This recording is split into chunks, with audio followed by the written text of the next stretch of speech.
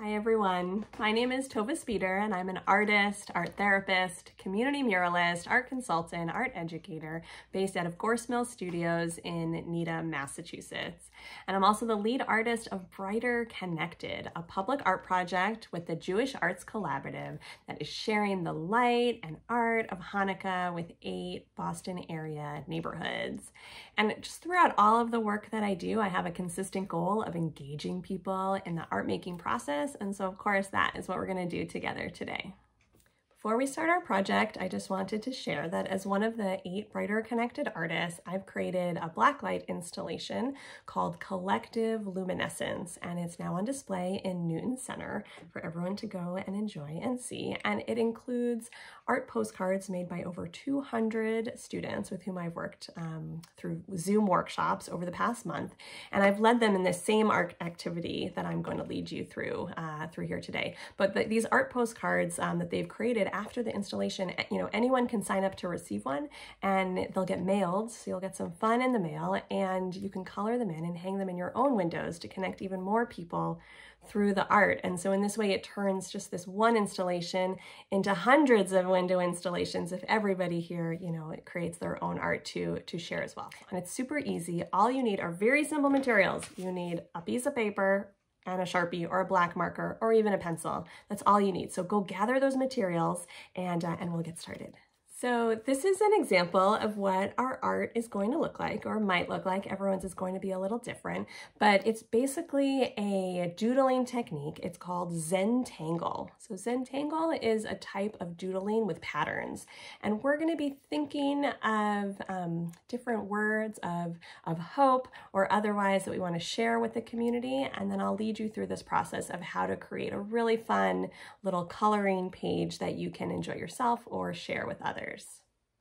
To start our project, the first thing is just using our brains and our creativity. So I want you to think of something positive that you might want to share with someone to brighten their day. It could be an actual thing or a feeling or just words of hope. I might think of the word hugs or smile, or even, the words, I love you. It should be something short, just a word or two, something positive to be able to share. And you can think of someone in particular who you might not be able to see right now, who, you'd want to share this with, or it could be just an idea of something that would brighten your day if you got this word or this art in the mail. So think of something positive, and once you have your word, I want you to write it down in big block letters or bubble letters onto your piece of paper using your Sharpie.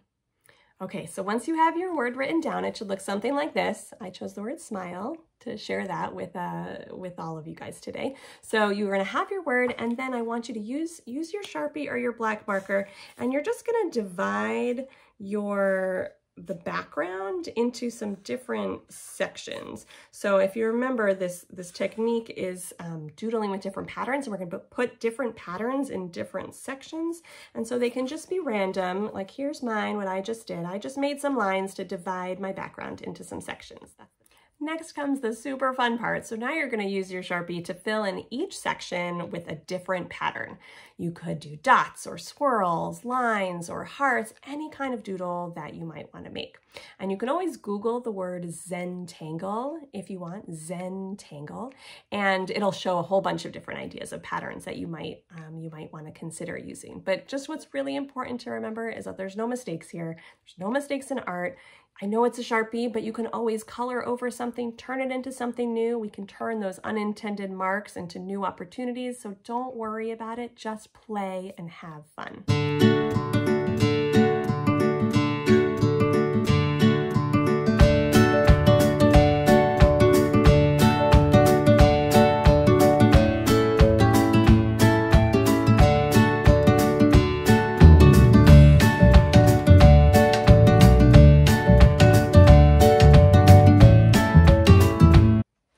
Once all your patterns are created in all the different sections, your art is done. It might look something like this, and it's really awesome just to see the contrast of the black and white on its own. But if you want to take it one step further, you can color it in, because it looks kind of like a coloring page, right? And so you can use colored pencils or markers or crayons, whatever you have around, and color it in yourself, or Even more fun, and what I would recommend, is to actually share this with somebody else. It could be with a family member, it could be with a friend. You can send it in the mail to somebody if you want, but by sharing this with other people and coloring in their work, it's just another way that we're connecting with each other through art during these times when we might really benefit from some creative connection.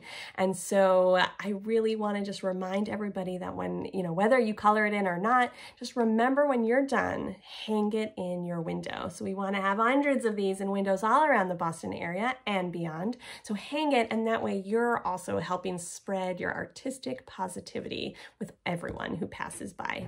For those who don't know, one of the ways we celebrate Hanukkah is not only to light our candles in the menorah, but also to put our menorah in the window to share our light with others. And by doing this project together, we're doing just that. You're sharing your light with others, you're putting it in the window. So I want you to make as many as you want. Here's a whole bunch of examples. Make as many as you want, share them with friends, and please, if you can, take a picture and share it on social media. You can hashtag #BrighterConnected or hashtag #CollectiveLuminescence. I can't wait to see what you come up with. Have fun and happy Hanukkah.